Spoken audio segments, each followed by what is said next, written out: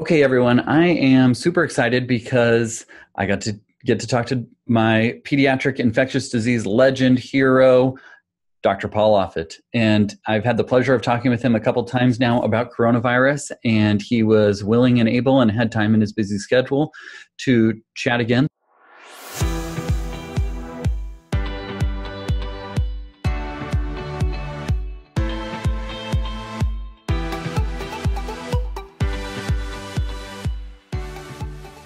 So, Paul, we are on April 10th. We're a few more weeks into coronavirus than when we last spoke. How are things going in your neck of the woods, and what's the update on coronavirus from your perspective? Well, in my neck of the woods in Philadelphia, things are fine. First of all, I remember I work at Children's Hospital Philadelphia. Right. This is really not a serious disease in young children. So for us, it hasn't been a big deal at all. HUP, which is the hospital of the University of Pennsylvania that's right next to us, also hasn't been overwhelmed. And according to Rachel Levine, who's the head of the Department of Health for the Commonwealth of Pennsylvania, Pennsylvania really has not had a hospital that's been overwhelmed. So for the most part, our region has done okay. We've been able to handle it. I guess my general feeling is, here's what I would say. I apply to the Angela Merkel rule that once you get to a doubling of 10 days, you've won. You can assume hospital discharges will be greater than a hospital admission. So we went from 1,000 deaths to 2,000 deaths in 2 days. We went from 2,000 deaths to 4,000 deaths in 4 days. We went from 4,000 deaths to 8,500 deaths also in 4 days.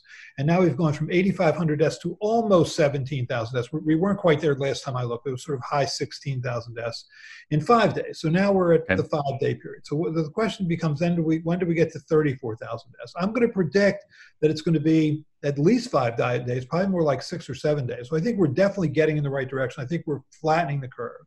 And what I think people need to understand is the goal is not to prevent all coronavirus cases and all coronavirus deaths. If that's the goal, then we should stay shelter in place and lock down for the next 2 years, which we can't do because we are about to face the second half of this public health emergency, which is massive joblessness that will lead to massive homelessness and all the attendant consequences of massive homelessness, like food insecurity and domestic violence and child abuse and suicide. Right. That's the second part of this that has to be considered. So what I'm hearing from you is we're expecting, it sounds like the doubling time is lengthening, which is what we want to see. And we also can't expect that we're going to shut everything down for coronavirus, but we're just trying to lengthen things out so that the hospital systems don't get overwhelmed while we get to that 10 days and beyond of doubling of deaths and cases. Exactly. Okay. And what have you seen as far as children go with coronavirus? Is it, as we had talked about before, where they have less severe disease, less hospitalizations, less ICU, less fatality? Has that been the case as we've seen things develop in the U.S.?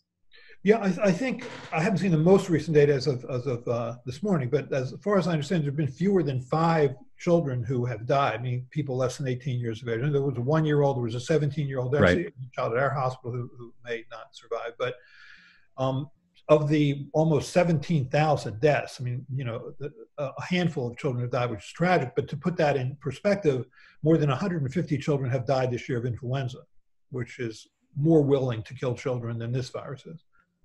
Right. And so, I mean, that's something definitely that we can hang our hat on, that coronavirus, even though it's serious in the adult population, seems to be less serious and less fatal in children.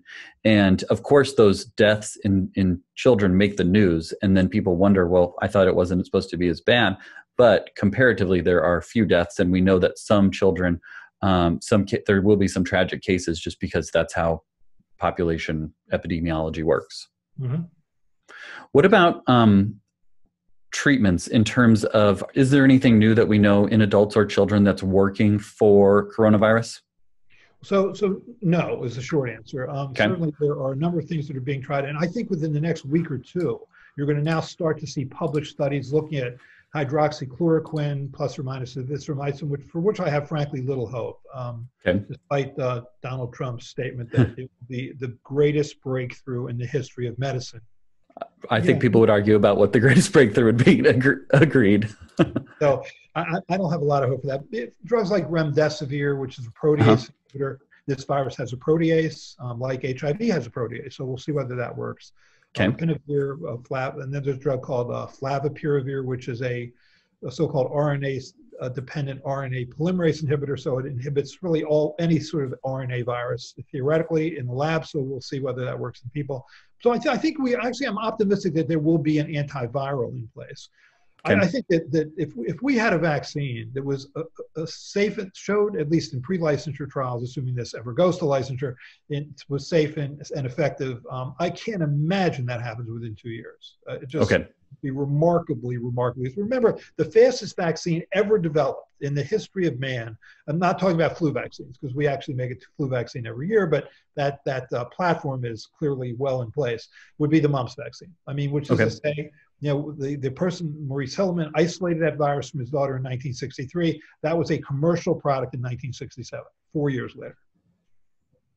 And so it took a long time to get that to the population because of all the trials and everything, and then, the approval process and everything. Can you tell us anything about current vaccine trials and where we're at with a coronavirus vaccine? Obviously, it's going to take quite a bit of time to get there, but I know that people have been working on it. But what's the update there? Yeah, so when Maurice Hilleman made a mumps vaccine, by the way, in 1960, in the mid-60s, the bar by the FDA was far lower. So as compared to what it is today, the average length of time it takes to make a vaccine is about 20 years. In terms of sort of an update on the vaccines, I think we can make a vaccine. I mean, natural infection with human coronavirus appears to protect against round with the same serotype. So that's good. If natural infection can protect, that means that you're likely to be able to make a vaccine that works. We know the protein of interest. It's that spike protein, so-called S protein, which is the cell attachment protein that you see on virtually every media story about this, where you see sort of the virus and little spikes coming out of it. I've seen some great cakes that people have even made with those spikes coming out of them. Impressive. And so then the question is how to do that. And so Moderna is a company that has a messenger RNA platform where you inoculate with the messenger RNA that's then translated to that spike protein, and you make an immune response. Novio has a DNA vaccine, same thing. DNA that codes for that region, the spike protein region, that's then transcribed to messenger RNA that's translated to a protein. There are purified protein approaches that a number of companies are using, which is like the hepatitis B or human papillomavirus vaccine. And then there's the vectored approach, like the Ebola vaccine or the dengue vaccine, where you take another virus and then put into it the gene that codes for that protein. So there's probably about 25 companies that are actually looking at moving forward on this. And so we'll see how it plays out. Certainly the government is a tremendous pull mechanism to spend the money to get that done. So we'll see. I'm optimistic there can be a vaccine. I just would be stunned if it was available in 2 years. And do you think that this will be something where it's a annual vaccine? Like, is there as much shift as with flu, or is that not going to be the issue? It's going to be a less frequent need for vaccine. But it doesn't seem to mutate, although there are two strains out there. They're the same serotype. So I don't think it's going to be flu. And then the question becomes, number one, will weather matter? I mean, as it gets more hot and humid, will that then decrease transmission, which is true of the human coronaviruses? I mean, the 4 strains of human coronavirus that circulate in our population are winter spring viruses. They're not summer viruses. But this is a bat coronavirus. It's just made its debut in the human population. We'll see whether or not that happens here. Does it occur over the summer? Does it occur next year? Does it occur the year after? We'll see. I don't know. I mean, certainly that wasn't the story of the first 2 novel coronaviruses, SARS and MERS, which were 1 year and done. Right. And so hopefully that will be the case with this as well, that it just, I mean, and those didn't make it as around the world in this to the same degree, of course. So not even, I mean, SARS was 8,000 cases and 800 deaths. MERS was 2,500 cases and 1,000 deaths. This virus is far more contagious than that. So are there things that we're learning from other countries that are farther ahead of us in terms of their peak and leveling off that we should be applying to ourselves now in the States? Yeah, that's a great question. I think 2 years from now, we're going to look back on this and figure out the things we should have done and the things we shouldn't have done. Was it too draconian? Did we really need to shut down schools? I mean, could we have been more surgical or targeted in our approach? I mean, if you look at what I would argue, the control group country is Sweden. I mean, Sweden is basically saying, go to school, go to work. If you want to congregate in groups of 50 or more, that's fine. But, if you're older, stay home. If you're sick, stay home. If you're around somebody who's sick, stay home. So it's kind of the honor system. Mm-hmm. They have about 750 deaths in a population of 10 million. So that's a population a little more than 30-fold less than ours. We have a 330 million population, which would translate to about 25,000 deaths here compared to our 17,000 deaths. So more deaths. I mean, not amazingly more deaths, but, more Right. deaths. That is what you're saying. So I think the shelter, whatever you want to call it, shelter in place lockdown is of value. I do think there probably is, as we'll look back on this and we'll look at states or regions that did things differently, that did or didn't have this happen. We'll see. But also, I think what we're about to learn is just how devastating it is to have what is anticipated to be 35 million Americans out of work. I think Right. that is going to be the other side of this. And that's why when we look back on this, we'll see we could have done some things differently, I'm sure. There's a lot of long-term consequences that we don't foresee now that will be a result that will affect public health in an even greater way than this current coronavirus outbreak, is what it sounds like you're saying. Exactly. Yes. With everything that comes along with homelessness and joblessness and lack of insurance, those are all downstream effects. The food insecurity, I think, domestic violence, which has already clearly gone up, Right. child abuse, depression, suicide. I mean, look at all the people who aren't being heard in court now, who are either victims of domestic abuse or child abuse, that just aren't getting their day in court. I mean, this is tragic at so many levels beyond just, people suffering and dying from this virus. Right. And it's been a huge shock to our system. What about testing? Do you think that is testing catching up with what we need in the United States, or are we still a ways away from being able to test as many patients as we need to? No, we're still doing this in a very sporadic, haphazard manner. I mean, when you see the number of cases based on testing, you can assume that number is dramatically lower than the actual number. Sure. In Italy, actually, when they started to do serological testing, which is the best way to answer this, because then it's not a matter of sampling error, which gets certainly true with the PCR test. I mean, we know that the PCR test has really about a 30% false negative rate, meaning when you identify the virus, say in bronchoalveolar lavage in people who are severely ill, nasopharyngeal suctioning only shows it's positive about 67% of the time. So, that's a problem. I think where testing will help us in the end, I think, is serological testing, because that's pretty good. I mean, if you're not going to have a sampling error problem, I think you'll know Right. whether you've been exposed to this virus, and you probably can say comfortably you're immune, and therefore that group of people can safely go back to work. That group of people can deliver food to or deliver comfort in nursing homes. Who that group is. You can create an army of people who've been naturally infected. Interestingly, in Italy, it's estimated that about 38% of the population was infected, which is remarkably high. Right. And I would imagine that you could even, well, tell me if I'm wrong, but you do the serological testing, which for those that aren't familiar with that, you take a blood sample, you look for the antibodies to coronavirus in the patient's blood. And then you say, okay, if you have antibodies, then obviously you've been exposed and your immune system has mounted a response against coronavirus. So you must have had it, even if you were asymptomatic. Could you foresee that in the future, serological testing to, people that never experience symptoms, to have them tested and then decide, okay, do they need the vaccine, or can they go work in the hospital wards because they have evidence of immunity? Right. I think if you're seropositive, you don't need the vaccine. And Okay. if it's true of like the human coronavirus experimental human trials, you're probably protected for a few years, not decades, but a few years, which, I think will get you past this virus. What about, so if we can talk more about, treating people with this, and especially healthcare workers, when do we abide by the same rules in terms of the general population when it comes to catching coronavirus, going through the disease, and then returning to work? Are the guidelines still the same for when we, physicians, nurses, other people on the front lines, can return to work?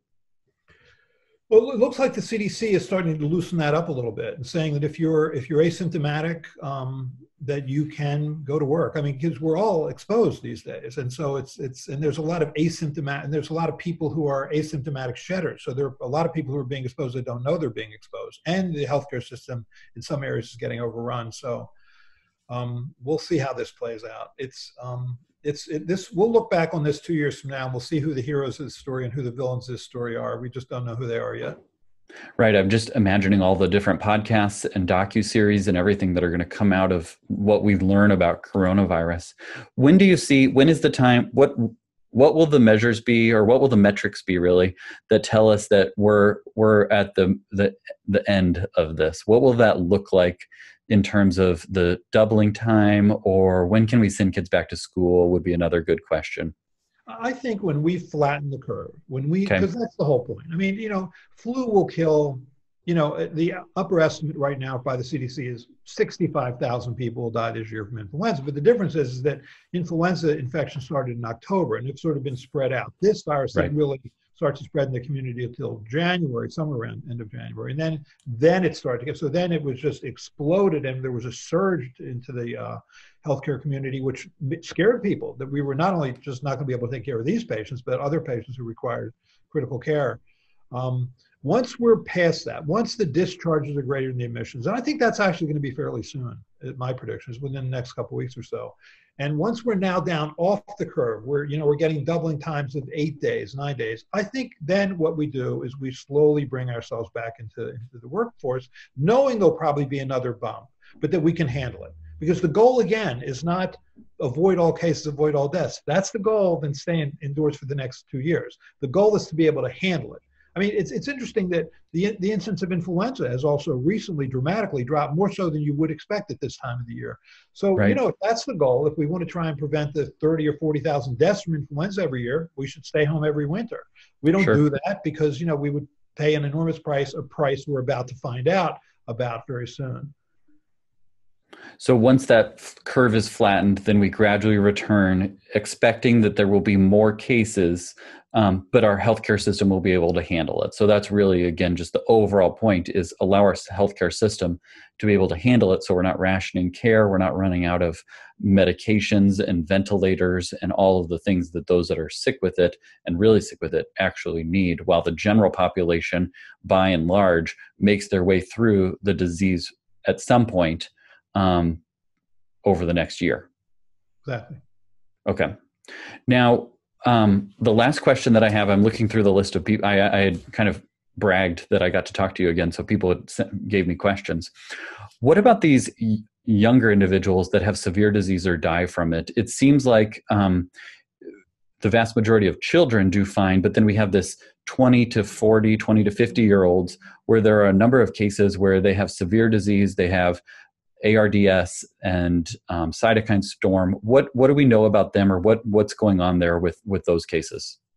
Right. So again, just because you're less than 45 and otherwise healthy doesn't mean you might not get infected with this and die from it. It's just much, much less common. So although these patients can be admitted to the ICU and can be intubated and ventilated, they tend to live more than does the older patient who has comorbidities, with the comorbidities being primarily type 2 diabetes, obesity, and hypertension.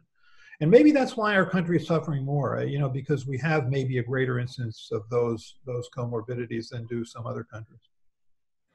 And so if I am in that age group, the 20 to 45 age group, and relatively healthy otherwise, what I think you're saying is I shouldn't worry so much that I can't go about my normal life because I see about the 35-year-old that died from coronavirus on the news or something like that in general, the younger age people that have severe disease will overcome it because they don't have other comorbidities or not older. Right. You should worry about driving to work. That would be a much riskier endeavor than getting coronavirus and dying from it, is what you're saying. Well, so about 35,000 people die a year in car accidents. Okay. There were roughly 17,000 so far for COVID-19. We'll see if we get over 35. Probably will, but probably not all that much over 35,000. We'll see. I'm going to predict we'll probably end up at around 60,000. Okay. Well, again, like usual with these, you tend to give me some reassurance, and hopefully my audience as well. And I would just love to have you back on in another few weeks to talk about this again. But thank you for all that you're doing. Please keep up the great efforts. And please keep us in the loop if there's new things that we learn as we go. My pleasure. Take care, Phil. All right. Thanks, Paul.